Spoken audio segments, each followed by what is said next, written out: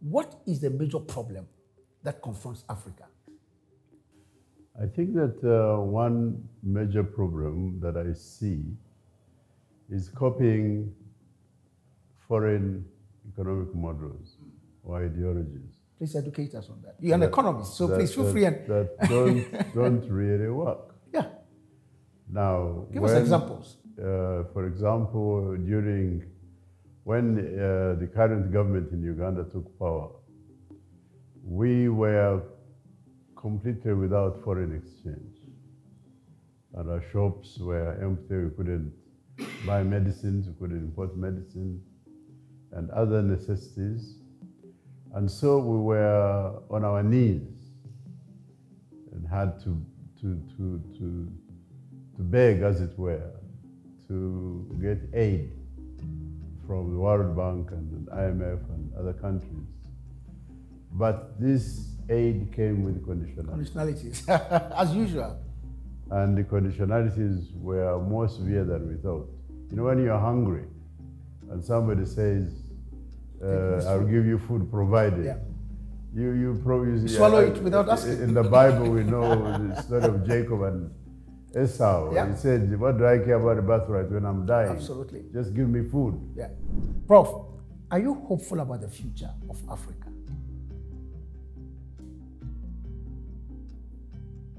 That's a hard question. I pray very hard for the future of Africa. Interesting. So I will not give up on Africa. So you're hopeful? I'm very hopeful. Very hopeful.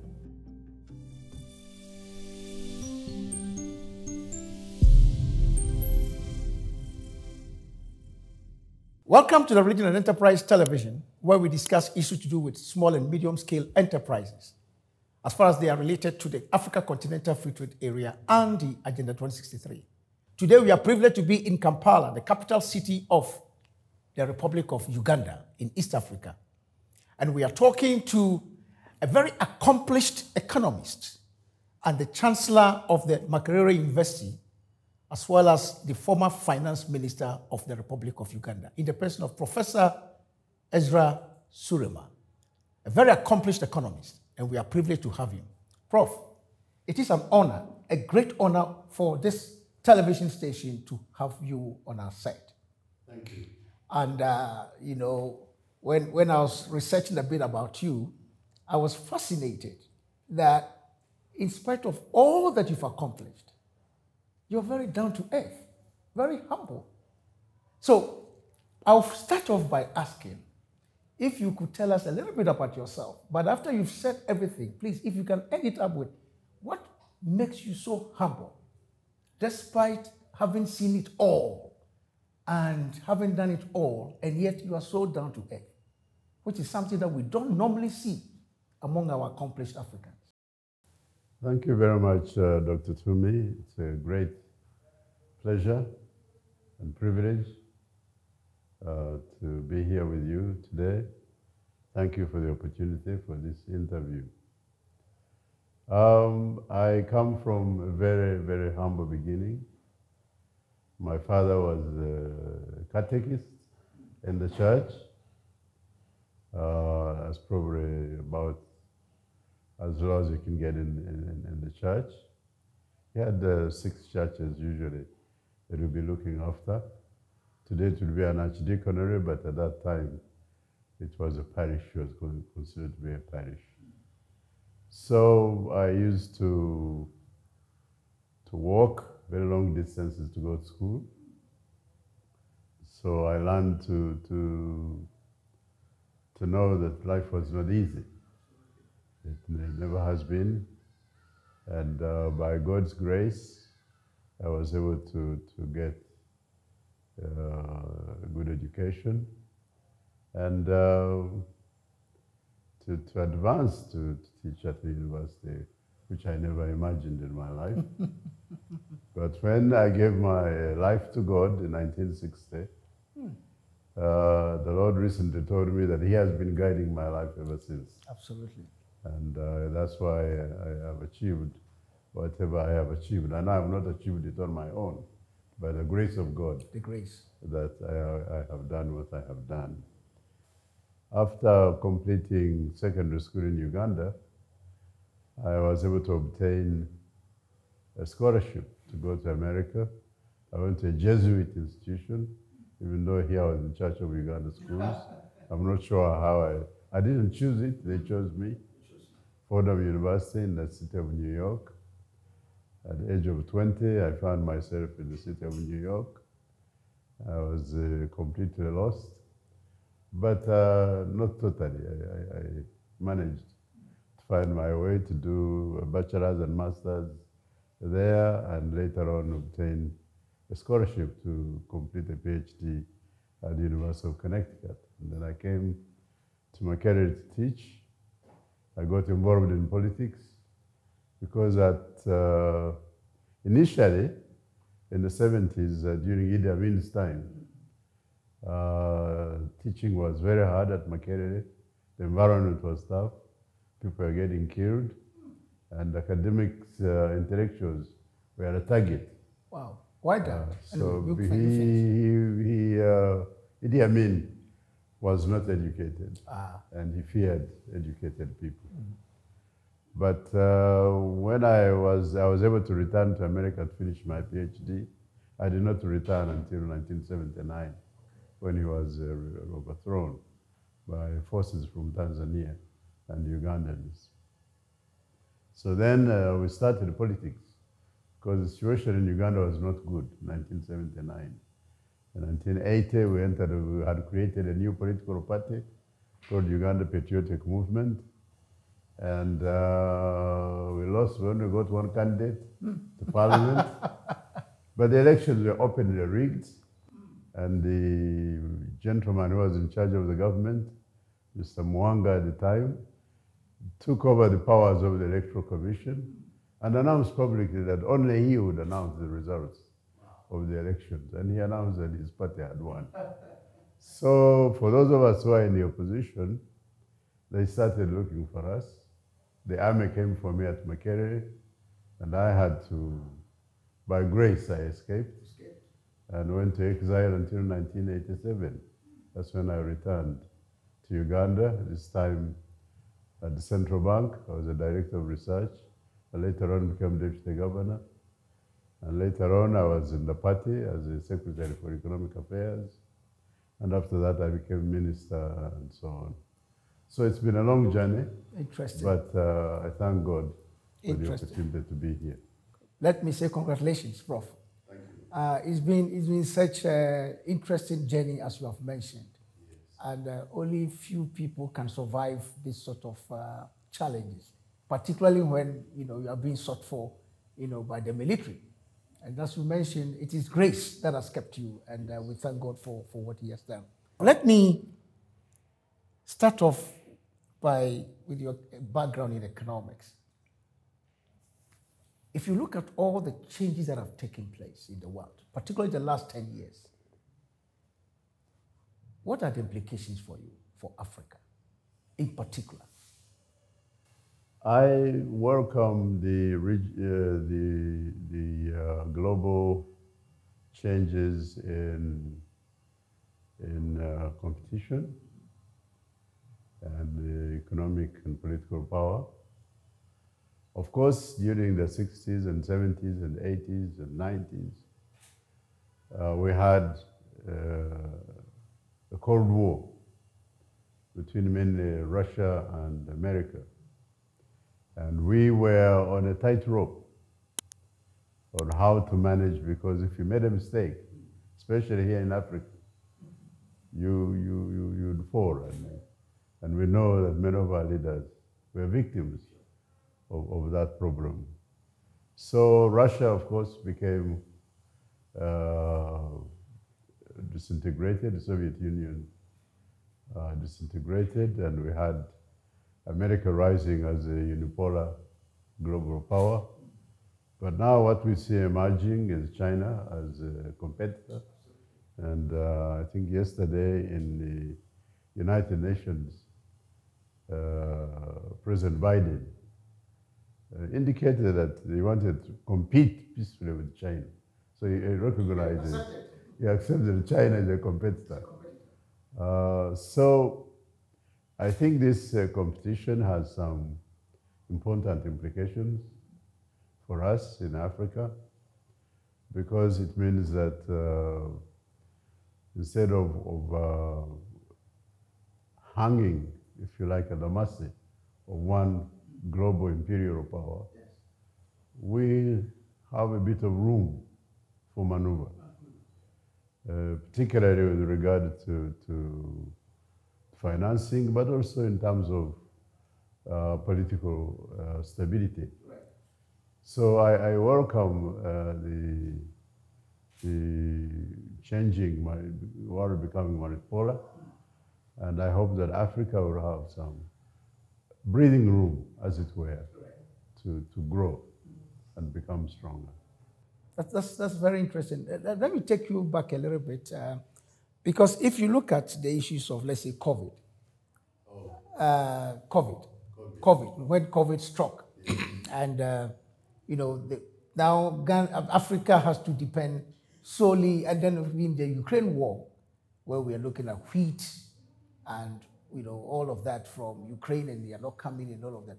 Are there some key lessons that you think that as a continent we need to take a serious look at for us to prepare ourselves as we go into the 2063 as a continent? Yes, certainly I think that there has been a great deal of talk about wheat coming from Ukraine. I think that Africa is capable of food security and should really take a lesson and have a serious program for storage of food, of grains, because for us in Uganda here, for example, we have big seasons of maize, and prices drop drastically, and maize becomes almost worthless. But somehow we are not able to store that maize and save it and stabilize prices so that in the future, when maize is not so plentiful, we are able to continue to have a good harvest. The prices of what we call posho, which is the flour from maize, are now extremely high because we have not been able to arrange this kind of security program. So I think that one lesson I would hope that all Africans would take from these wars, for example, is food security. As a minimum, Africa should be food secure. For me to hear that African countries are depending on Ukraine, I feel ashamed because I believe Africa has already environmental requirements for being a net exporter of food rather than a net importer of food, and for providing food to countries like Sudan now and Somalia, which are having severe conflicts and need support. I was tempted to ask whether you are still a politician, but I figure you are no more in active politics. So let me ask it the other way around. Which year were you the finance minister, if you don't mind? I was finance minister from 2005 to 2009. Yes. So I asked that specifically. I just wanted to find out, from the time you were the minister and now, have you seen any major change? I mean, we are using Uganda as an example, because as you know, the economic structure of most African countries are the same. So between the time you were the finance minister and now, if there has not been any change from the standpoint of the examples you gave, storage of our food and everything, and it's spread all over in Ghana, where I come from, sometimes we import tomatoes from Burkina Faso, and yet we have the first land in the northern part of Ghana where we could have grown tomatoes. In fact, we even import onions in tons, millions of dollars. So the question is, if after all these years, we are not doing it, from your standpoint, what is the major problem that confronts Africa? I think that one major problem that I see is copying foreign economic models or ideologies. Please educate us on that. You're an economist, so please feel free. That don't really work. Now, give us examples. For example, when the current government in Uganda took power, we were completely without foreign exchange. And our shops were empty. We couldn't buy medicines, we couldn't import medicine and other necessities. And so we were on our knees and had to beg, as it were, to get aid from the World Bank and the IMF and other countries. But this aid came with conditionalities. Conditionalities, as usual. And the conditionalities were more severe than we thought. You know, when you're hungry and somebody says, I'll give you food provided, yeah. you probably swallow it without asking. In the Bible, we know the story of Jacob and Esau. Yeah. He said, what do I care about the birthright when I'm dying? Absolutely. Just give me food. Yeah. And that's what happened here, that we were forced to adopt liberal economic framework and get rid of virtually all state institutions, banks, cooperatives, marketing boards, and like coffee marketing board, lint marketing board. And so now you find that those institutions, for example, the produce marketing board, which was gathering food and buying food and storing it from the farmers, was got rid of in privatization and liberalization. But now there is no substitute. So you find that farmers have nowhere to sell their goods, or they sell at very low prices because they are at the mercy of middlemen, and prices collapse, and so they are virtually giving away their produce. So the organizational issue is a great problem, in my opinion. Which ideology should we follow? And I think that many of us are realizing that we need to come up with our own ideology. But when, Prof? When do we do that? I'm asking when because, I mean, currently if you look at the IMF schedule, most African countries are indebted to IMF and the World Bank. So the model that you have just described hasn't changed for all these years. When are we going to have that paradigm shift? And what do we need to do? Well, your question earlier was about the multipolar world. Yes. Yes. And in the multipolar world, we have not only capitalism, we also have socialism. Socialism, yes. As another model. Right. And some people would say maybe we could also have a synthesis, a middle ground. Even for the Western world, they no longer say that laissez-faire, live alone and only let the privates. Even the government gets involved when there is need. So in our case, I think that we need to have more programming of our activities. We can't depend on laissez-faire, on you simply produce and you hope there will be a market. No, we need more contract-based production. People produce, they have contracts, and this indicates the prices at which they will supply their products. And this would stabilize the markets for our farmers. And of course, introducing new technologies in production and so on. Prof, again, I mean, I like the point you made about agriculture. Here in Uganda, if you crack these tiles and put maize here, or even matoke, and come back 6 months' time, you are happy to have something to eat. But we seem not to be giving attention. I was reading the Lee Kuan Yew's book, From Third World to First Nation, and he gave a very interesting analogy about Ghana, that when he visited Ghana, where I come from, he was shocked to see that the universities that Ghana has established, where none of them were focusing on agriculture, even though Ghana is a nation that has vast lands that can be used to develop agriculture. We focus more on theoretical stuff, not agriculture. Are we getting something wrong as a continent? Because if we are going to become the food basket of the continent, of the world, what must we do right? Certainly, we must understand, we must define the problem. And if the problem is food security, for example, then we need to be focusing on solving the problem than on theoretical things in the air. People study them, and they come out of school, and they can't even use a hoe, or they despise the hoe. They say now they're educated, they should only write. The hoe is for the uneducated. I think that focusing on defining the problems and then developing solutions to those problems, rather than what we have done is, of course, we became independent in 1962. I was in senior 2 or senior 1 in school, and we're only learning of Cambridge English school certificate. Yeah, the syllabus. And this continues. Yeah. So are we solving Cambridge problems or are we solving Uganda's problems? I like that question. But, Prof, don't you think that question should be put to you as a chancellor of the Makerere University?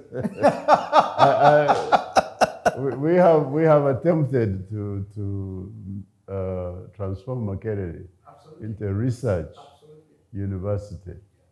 And I'm glad about that shift by Professor Nawangwe, because we are saying that we need to create knowledge or add to the knowledge so that we are solving real problems that we face rather than just reading and things for just passing exams on paper, when in fact we don't have the capacity to solve real problems. And that shift in the curriculum is overdue. We have been late. Too many children have come out of school with this type of knowledge that cannot solve problems. And so we are lost. And because before we thought that if you went to school, you came out, you automatically get a job. Now we know that's not true. So the question is, what should we do? And I believe later on we'll come to that. We'll come to that. Sure. Yeah. That's interesting. That's interesting. I mean, I'm happy. We just had a conversation with the CEO, as I mentioned, of the Federation of Uganda's Employees of Uganda, and he talked about the TVET concept in Uganda, which I thought was fantastic. So maybe when we come to the educational side and also the youth employment issue, we'll talk more about that. Prof, let's pay attention now to the Africa Continental Free Trade Area. From where you sit, and having been in politics for some time, are you concerned about the integration process so far? I mean, Africa Continental Free Trade Area has been on the drawing board for quite some time, but now it's almost about a year now when it was formalized and the secretariat set up in Ghana.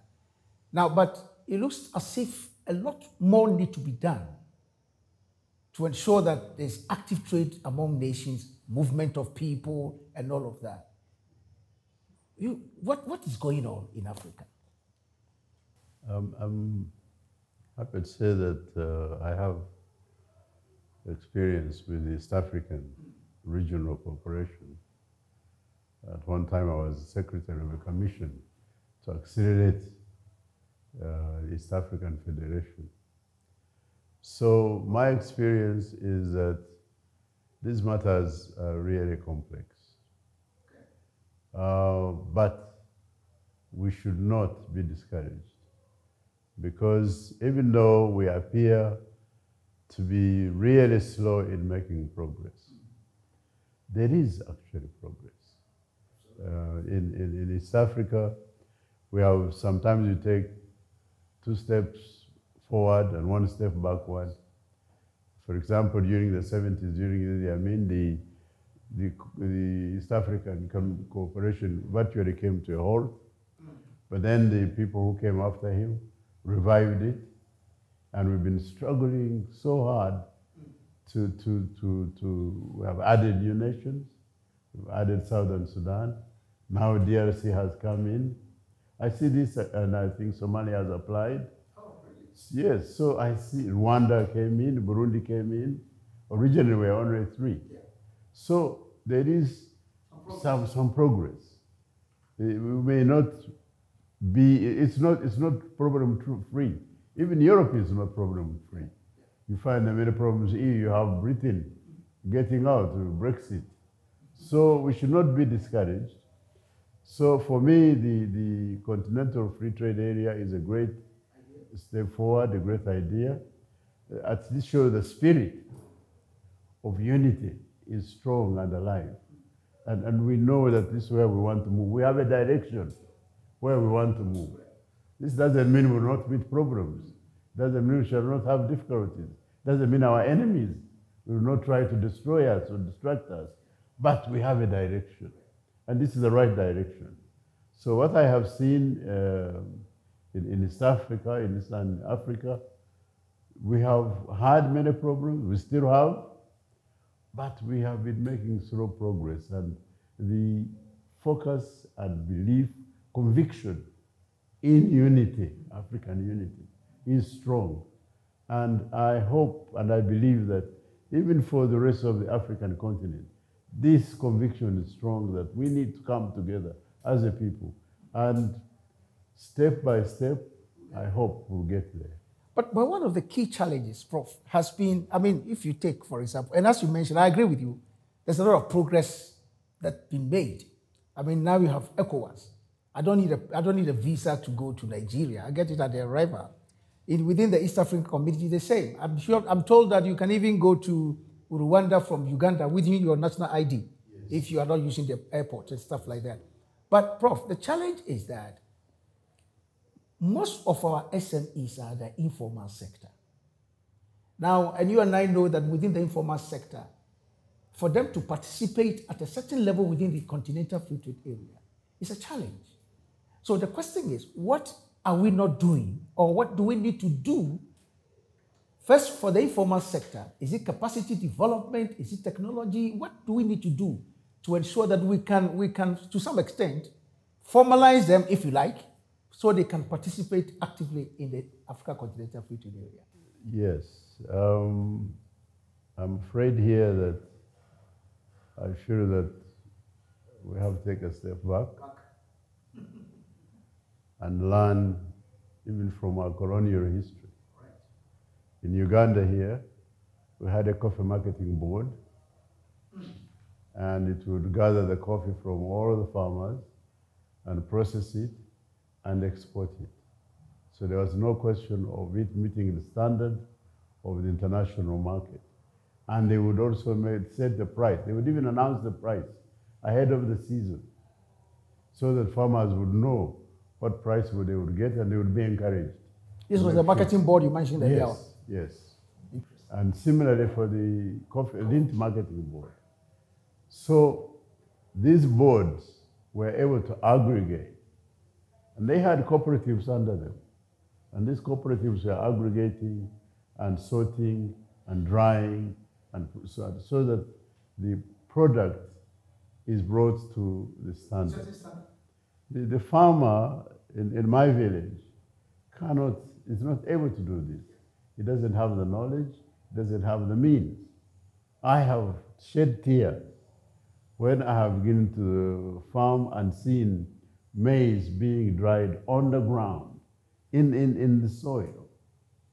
And I said, now, from here it goes in the bag, and from the bag it goes to the miller. Will the miller wash it? I doubt it. He'll just mill it, put it in a bag also, and send for consumption.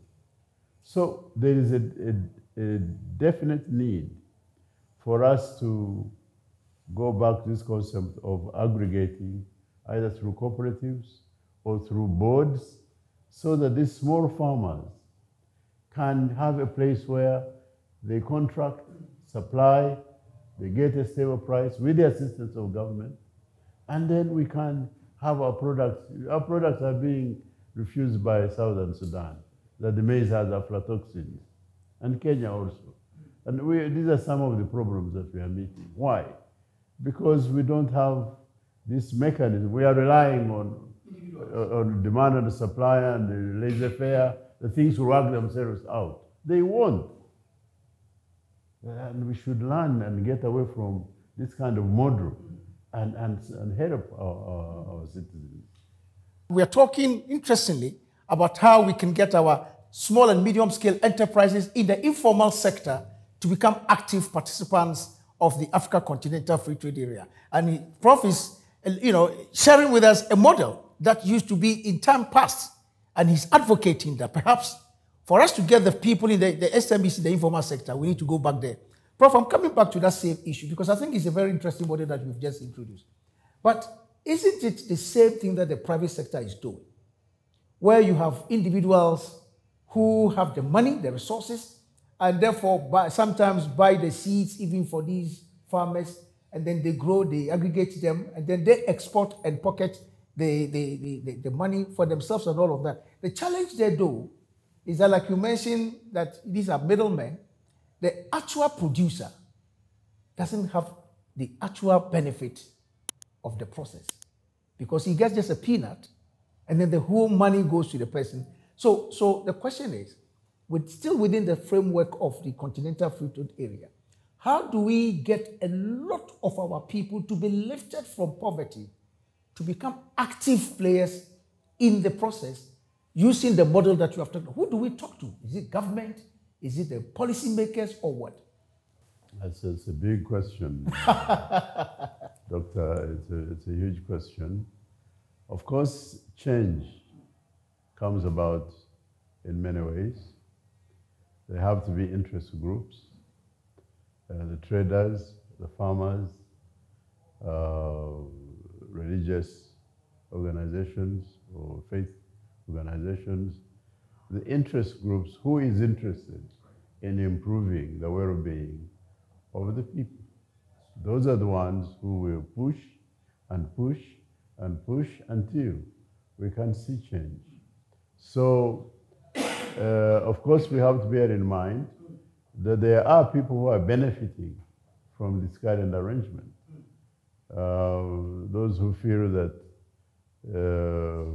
this kind of market-driven arrangement is the best, and they are benefiting a great deal. They are billionaires, and they don't see any problem. But if we have other interest groups who can see the poverty and misery of our people and are willing to organize and push government or make political parties with this faith in order to implement this ideology, then so be it. But we as a people have to help ourselves. It's not going to come from outside. The outsiders, the ones who made us dissolve our boards and so on, they want us to continue like this because they benefit more from it. But we are not benefiting as much as we should. So the citizens are helpless.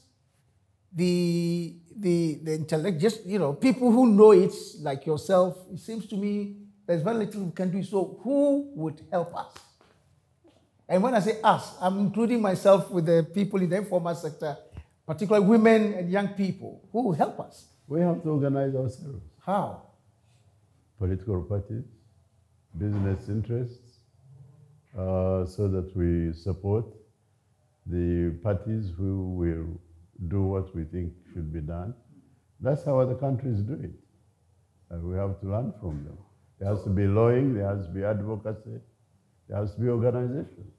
So if I hear you right, Prof, what I'm getting from what you are saying is that we need to have a second look at our governance system. Absolutely. In Africa. Absolutely. Interesting. Why are you that convinced? We have to have organization and interest groups who are able to push and they are respected. If we don't have them, then those who are in power will do whatever they want. Yeah. Interesting. Prof, let's come to the big issue for me, and that is the issue of unemployment. Unemployment on our continent. Yes. Are you worried about it? Very much. Does it give you sleepless nights? Yes. And what can be done about it? Now, I'm talking to you now not just as an economist, but also as a chancellor of Makerere. If you are worried and you can't sleep about this, what can be done about it, Prof? This is, as you say, it gives me sleepless nights. I know. um, from my training. It's one area that has been the major indicator of the state of the economy. Unfortunately, not everyone agrees that employment, the rate of employment, and unemployment is the major indicator of how well we are doing. And yet, the simple truth is that if you are employed, it means you have a source of income. If you are not employed, you have no income. If you have no income, you have no access to the basic needs of life. Yeah. As simple as that. Yeah. And sometimes you become a security threat. Yes, that's true. So we hope that it will not come to that, but that threat is real. So I believe that, again, we have to program our economies. We cannot wait. When I was in school, they taught us that in the long run, the economy will achieve full employment. And so then a new economist called John Maynard Keynes came along and said, in the long run, we're all going to be dead. So we better do something now. And I believe that the solution is that we have to program our economies so that we match supply with demand by programming, not by chance.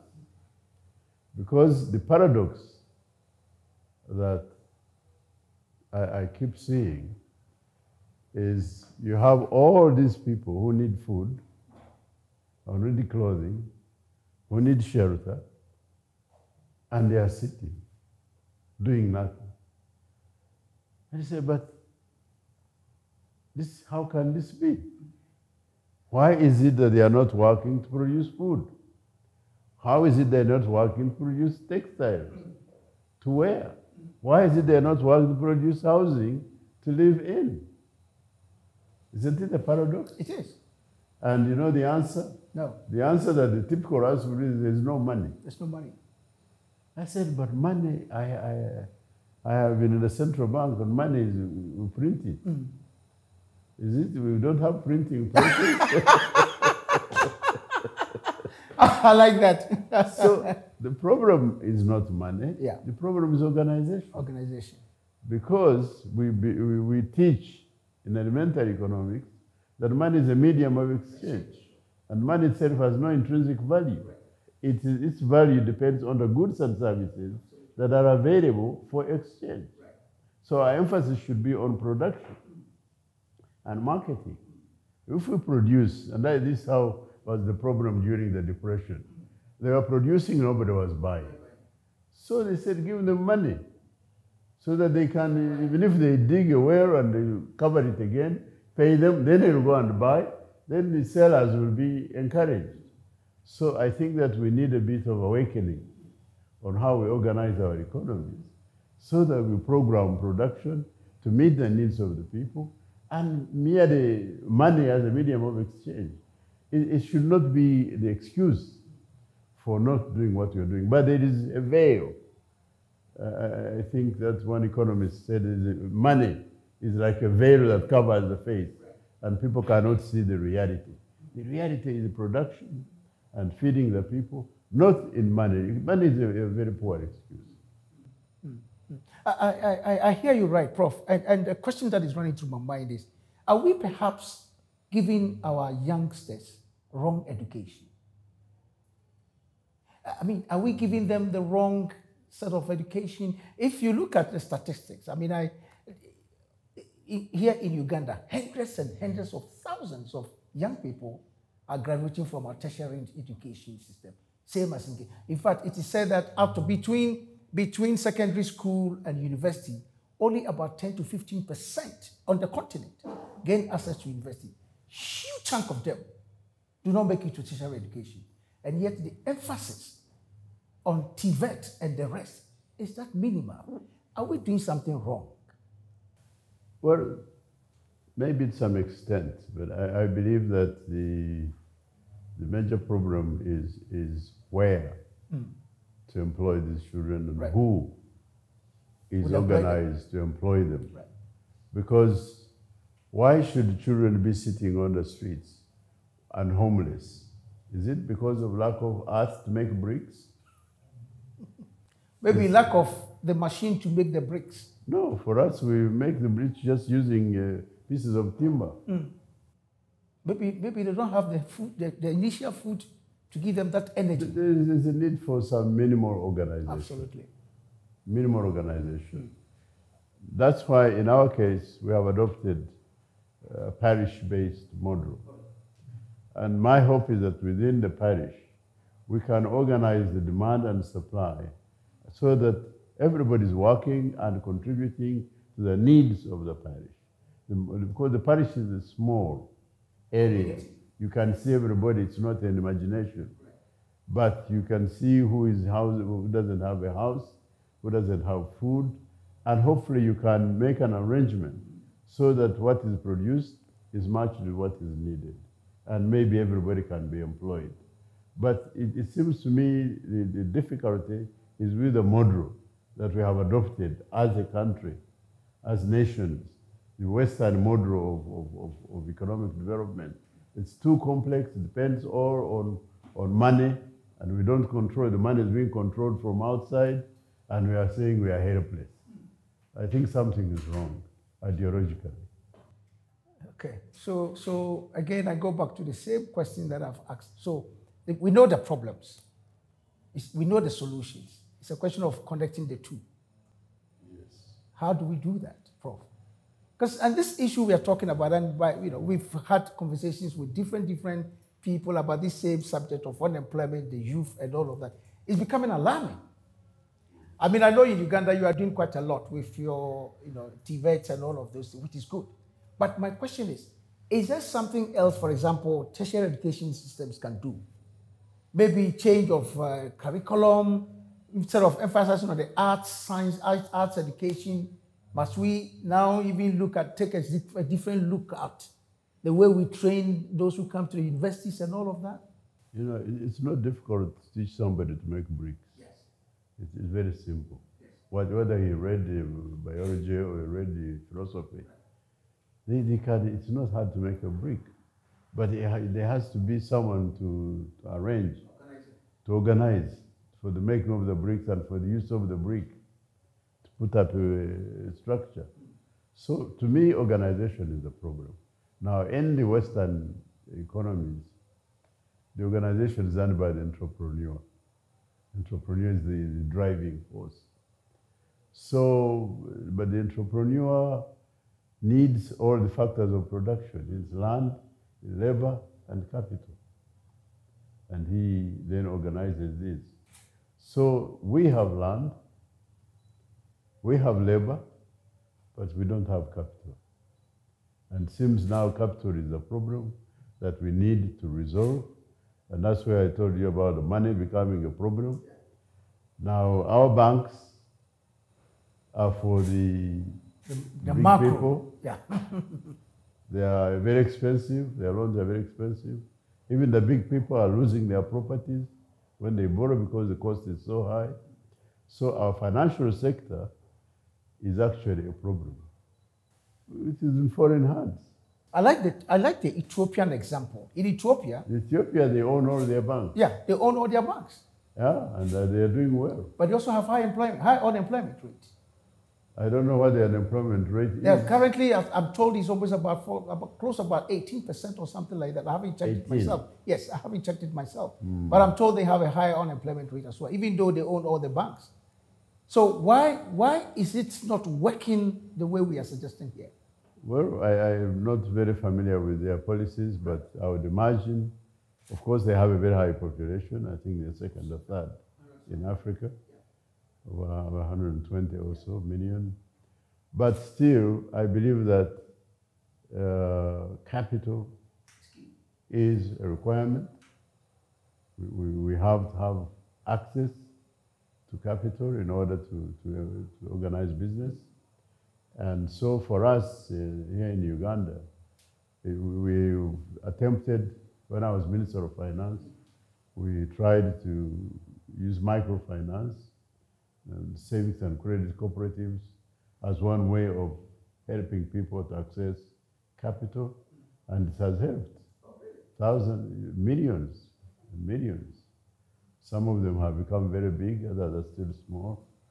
But they have regulatory problems, but if you can regulate them properly, it can help a lot in helping the lowest of the lowest to be able to access fertilizer, to be able to access pesticides, and so on, to be able to have some minimum employment of labor so that they can increase their output. We are talking to Professor Ezra Suruma, the Chancellor of the Makerere University and the former Finance Minister of the Republic of Uganda. We are currently here in the Republic of Uganda having this conversation. This is the Religion and Enterprise Television, where we discuss SMEs and how we can empower them to actively participate in the Africa Continental Free Trade Area. And here also we talk about the role of faith-based institutions and how they can help in this whole process. Prof, let's focus now on faith-based institutions. I like the fact that your father was a catechist. And the last time I checked, you have become a preacher yourself,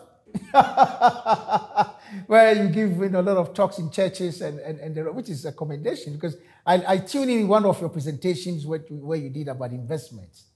And I was very, very touched, and I learned quite a lot. Can you educate us why you do the things you do for the faith-based institutions, particularly in the parishes? Why? The reason for that is that I believe that we have clear instructions from our Lord Jesus Christ himself about what we must do as Christians. In Matthew 25, he says, feed the hungry. And he himself did when he was here. Clothe the naked, help those who are sick, provide shelter for the homeless. So my view is that the church has a responsibility not only to preach about spiritual rebirth, which is very important, but you need to go further. When the people you are preaching to are hungry, or homeless, or disabled, can you close your eyes to that fact? I don't think you can. I don't think you should. And so it's my view that the church needs to be conscious of the fact that instead of collecting money from the poor, it's tithing and so on, they should also be saying, how can we help? How can we organize? How can we assist these people to improve the conditions of their life, to meet their basic needs? Because Jesus talks about whatever you did for the least of these, you did for me. 4, can we look out for the least of these in our churches? In Acts chapter 6, we read that the widows in the church at that time from the Hellenistic, from Greece, were being overlooked in the provision of food. And the apostles said, we have to do something about this. And they organized, set up a committee of 7 people, wise men, to manage that problem. I think that's what we should be doing. We should be seeing how can we assist members in our church, the organizations which are friendly to the church, which are sympathetic to our values, so that they can help the poor. I believe that is, so when you say faith-based, my understanding is that there are Christians or Muslims who see the need to help the poor, who get organized to meet specific problems, just as they did to get people educated, just as they did to help, and they're still doing, to help the sick. I see, so there's already an example, an excellent, the hospitals and education institutions that are faith-based have done wonderful work. So now can we extend it to Joseph to build food centers, food security centers for our people, to get into construction. We get into big construction, but we're always constructing churches. Every time we're constructing bigger and bigger churches. But the people are homeless in our parish. What are we doing? So I believe that faith-based institutions could set a wonderful example, and should, with the principles and values of honesty, of unity, of maturity, what Paul called the Christian standard. In Ephesians chapter 4, it says, you should live up to the standard to which you are called. And we should live up to the standard of helping the others. After all, the second commandment is to love your neighbor. So what are we doing? And then we can be now, just as we have uplifted education and health, we can uplift also the standard of living in terms of food and shelter. And I think the country will be better off, because I believe the faith-based institutions are very strong and immovable. And well organized. They have the prospect of being well organized. And we can work with them. They don't have to be, it doesn't have to be the priest. Right. It's within the church. There are men and women who can do this, what we're doing, and the church gives them moral support. And then we can see ourselves moving forward. So Prof, if I hear you well, it seems to me what you are saying is that the time has come for faith-based institutions. And I must confess that the Muslims are doing it anyway. I'm sure, of course, you know, Islamic Development Bank is actively involved in development work all across the continent.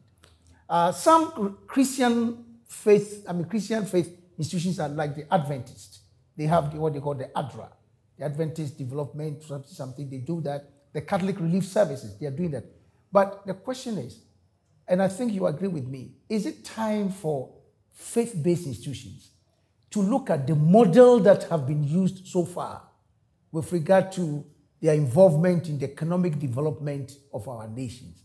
And I'm asking this question because close to 99% of Africans are religious, either in the church or in the Islamic faith.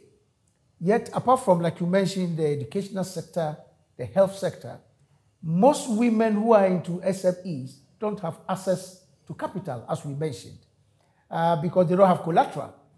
The collaterals are in the name of the males, the husbands, and what have you. But both of them are in the church. So let's take it one by one. From the standpoint of financing, and you talked earlier on about the microfinance, about the circles and all of that. Here in Uganda, at least I know of one of such circles, the Millennium 2012 circles, big one. And they are doing fantastic work. So from your experience in both as an economist and also as a finance minister, and now, if I may say, a lay preacher, what kind of prescription can you offer faith-based institutions? Only not just in Uganda, but across the continent, of course, using Uganda experience, so that they can take a second look at the model that they've used so far in helping develop the people in their parishes. Yes, I believe that the institutions that the church has so far organized in the form of educational institutions, primary schools, secondary schools, universities, and hospitals, I believe that same model can work for the production of other products. The same model. You set up an institution, It's business entity. It produces financial statements just like any other business.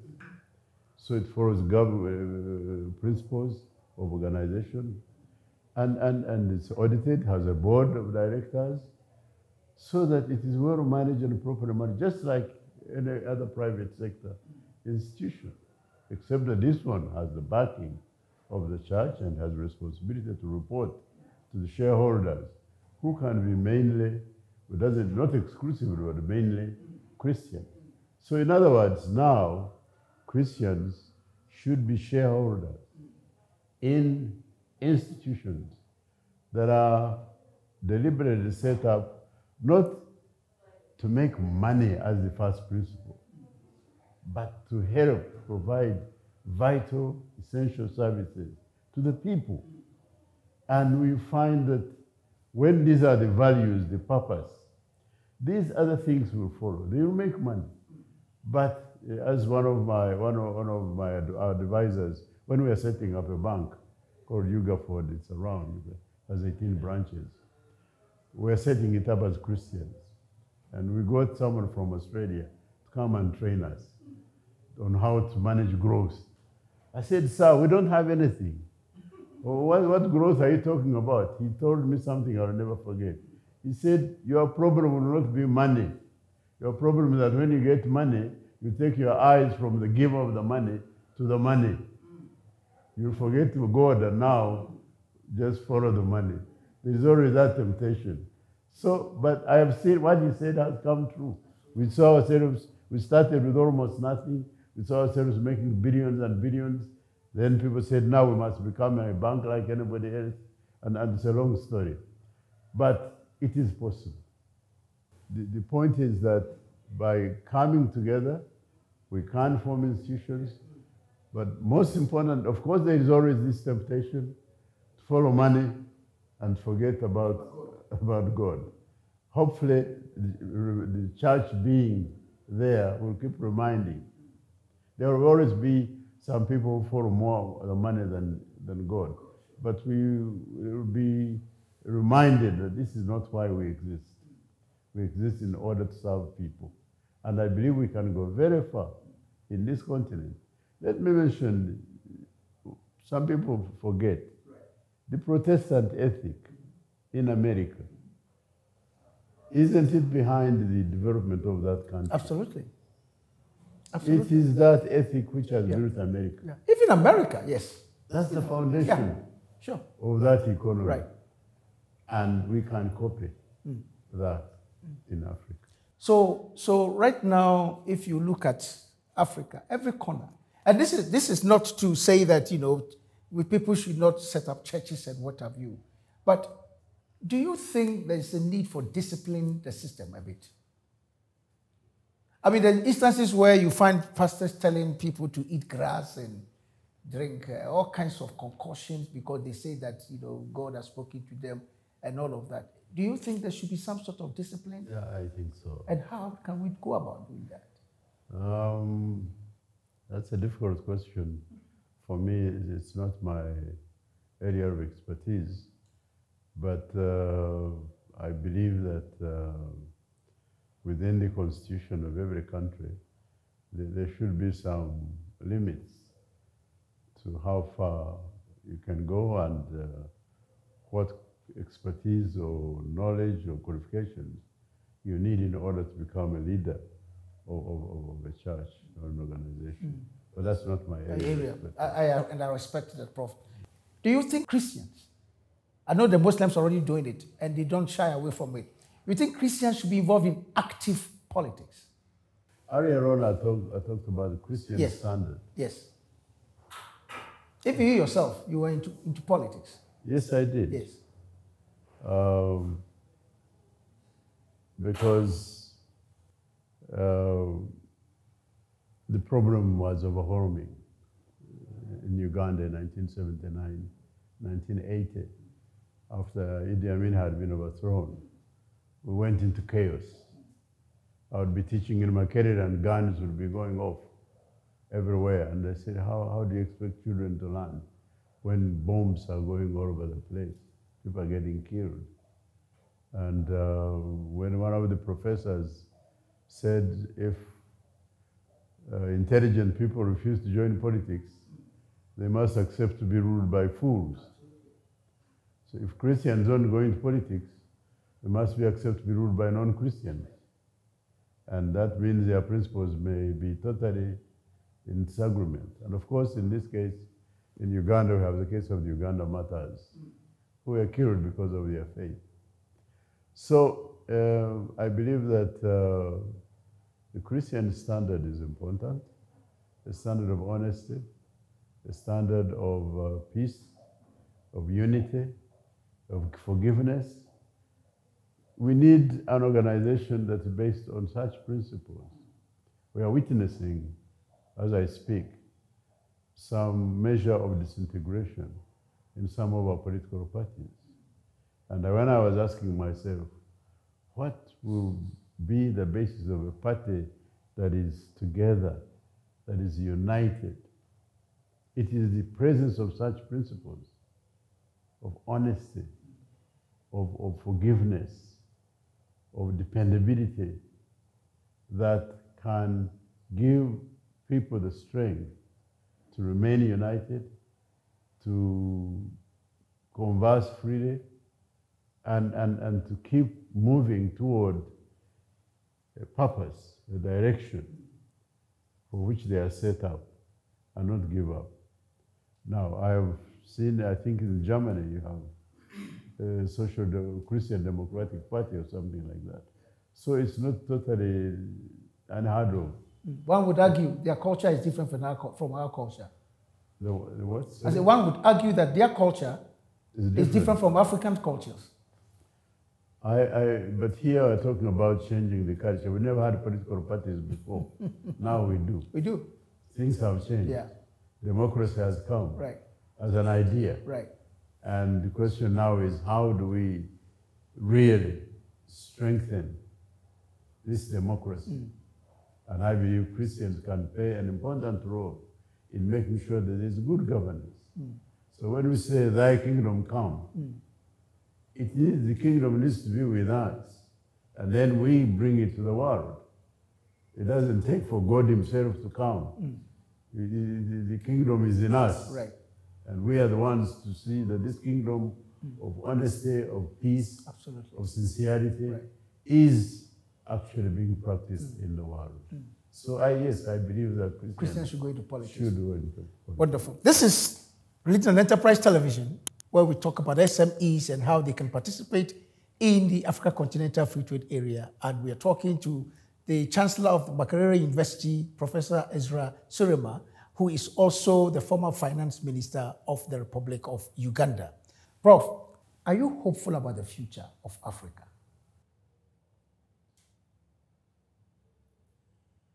That's a hard question. I pray very hard for the future of Africa and for Africans. Of course, we've been through very, very difficult times. We've been through slavery, we've been through colonialism. But other countries also have been through difficult times, and they have survived. So I think we too will survive. But this doesn't mean that we will be suffering free. We shall suffer, continue to suffer. But there is learning that comes from suffering. As we suffer, we become stronger. Not that I want suffering for its own sake, but I recognize that it has a reality, and I'm not discouraged because of suffering. Many of us as individuals, we are here not because we didn't suffer, but perhaps because we did. And despite the suffering, we emerged.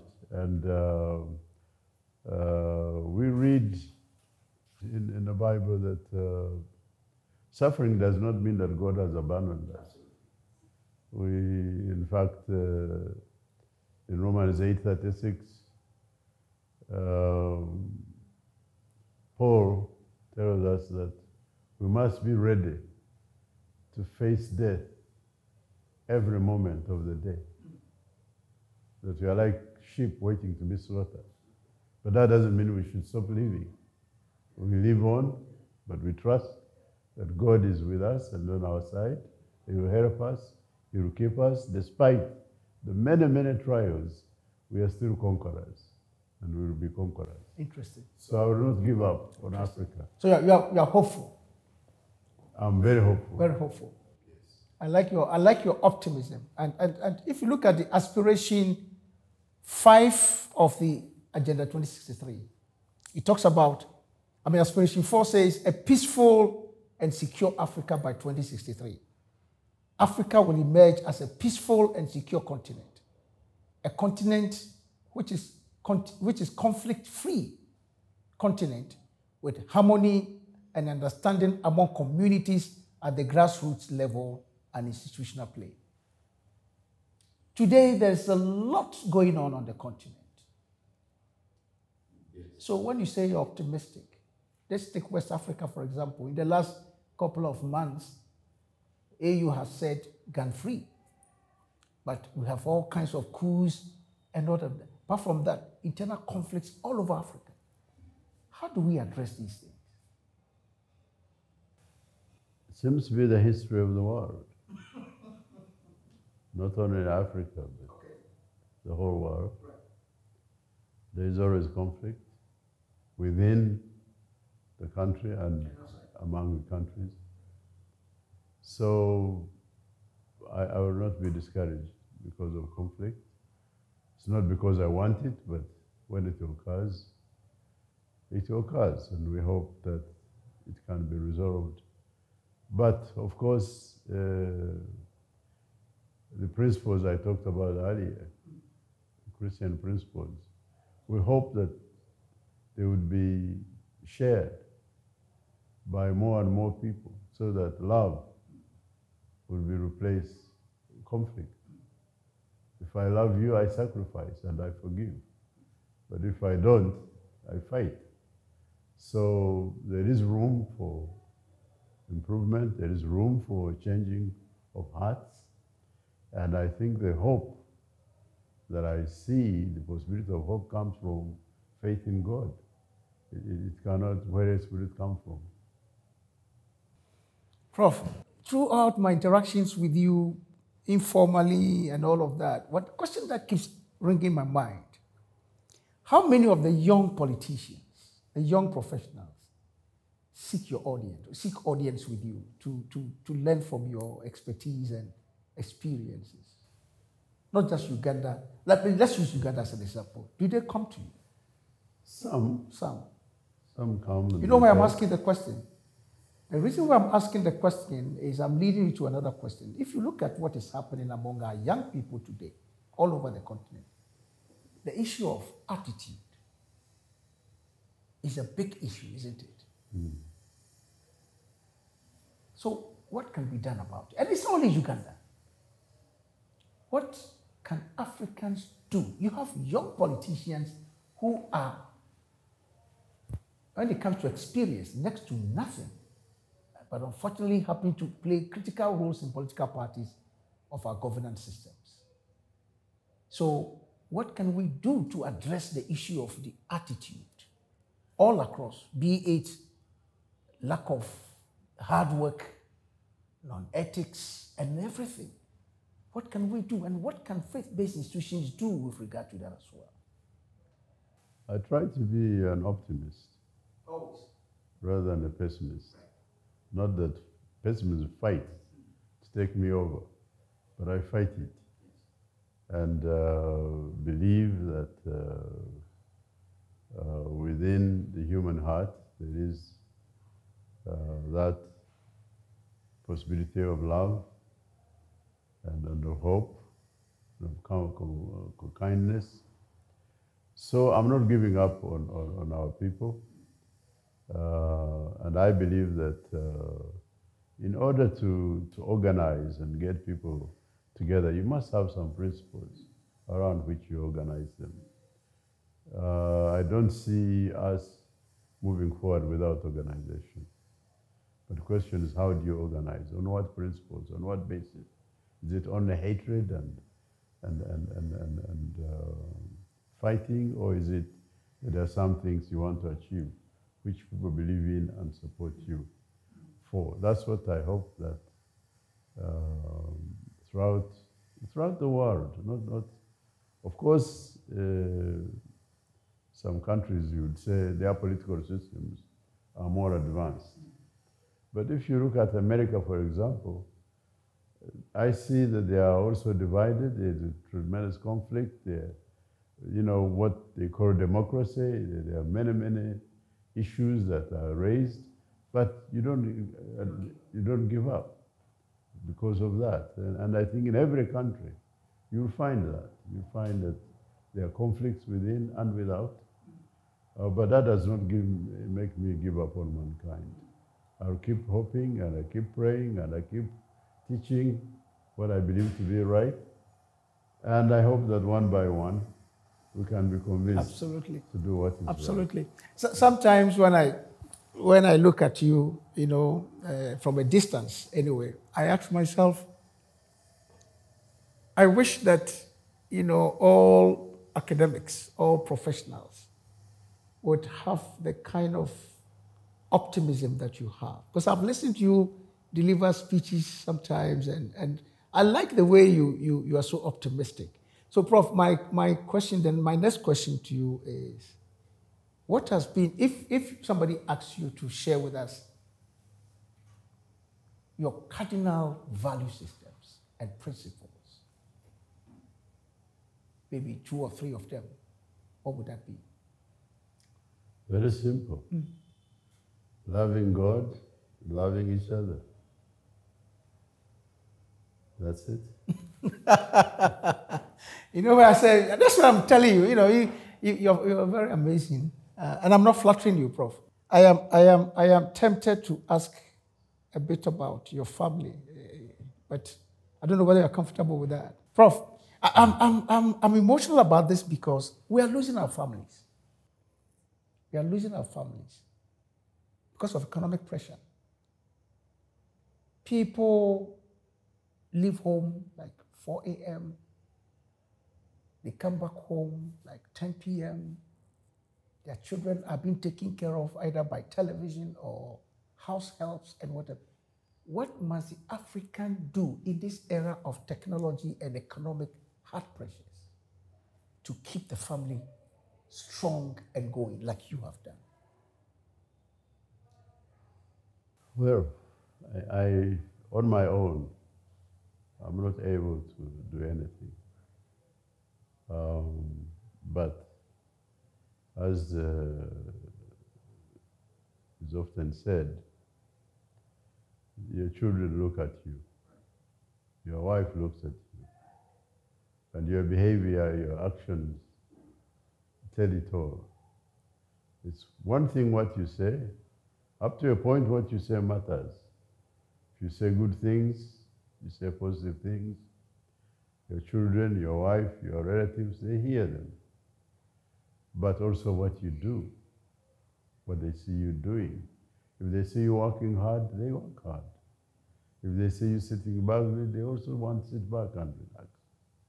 So I believe that the family is fundamental in this relationship, in this situation.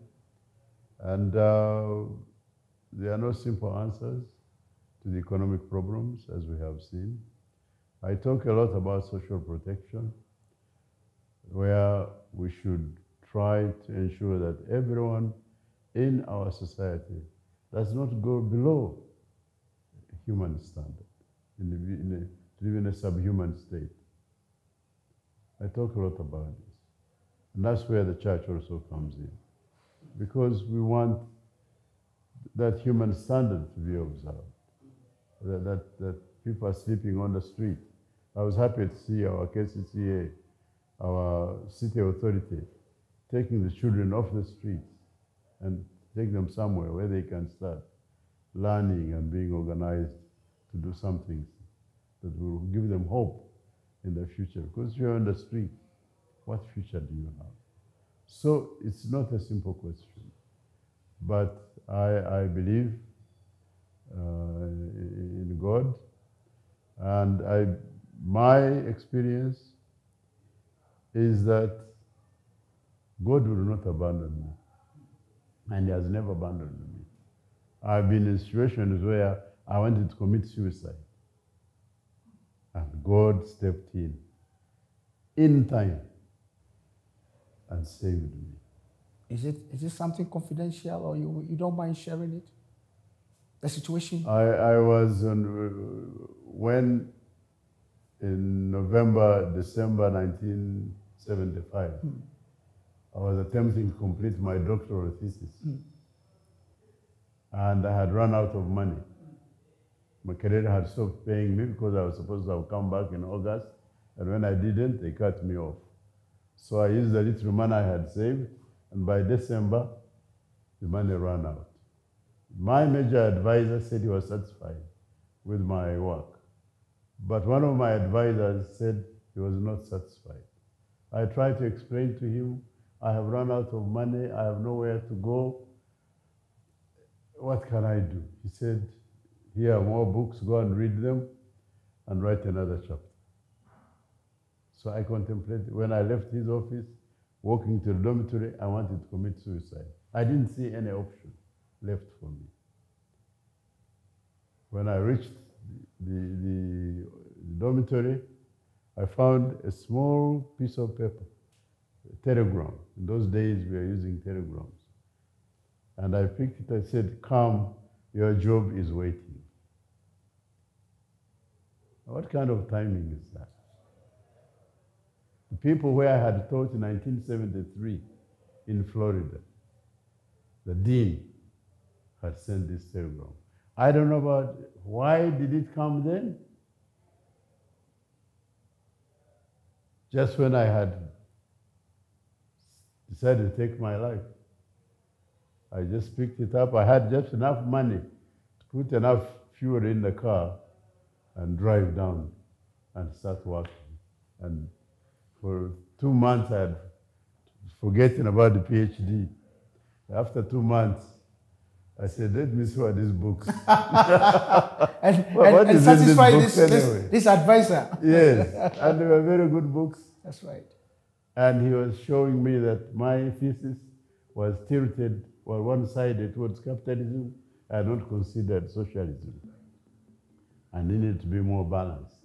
So I wrote a new chapter and completed my PhD. But the timing of that telegram is what amazes me.